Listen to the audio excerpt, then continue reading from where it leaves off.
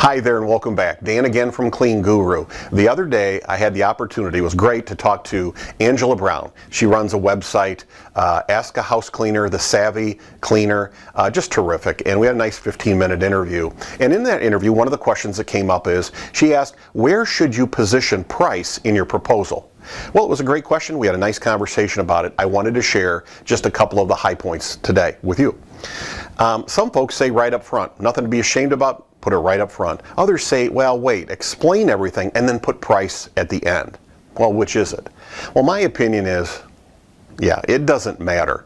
I mean, heck, is there anything faster than if you've ever gone into a home or an office to review a proposal, how quickly your prospect can flip through that to get to your price? I think it's the definition of a nanosecond. I mean, they're right on it.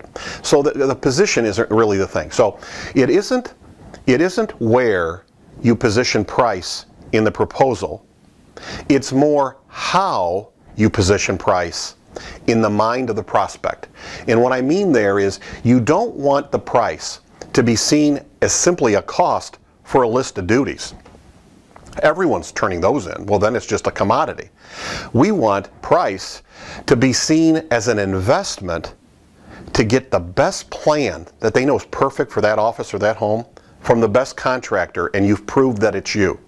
Now, the way we do that is, one way is by listening and customizing our proposals to prove, to show to the prospect that we know exactly what they need and we know exactly how to deliver it. So it's specifics in your job specifications, the way that you word things about how you know what they need, in your references, how you relate it to their needs.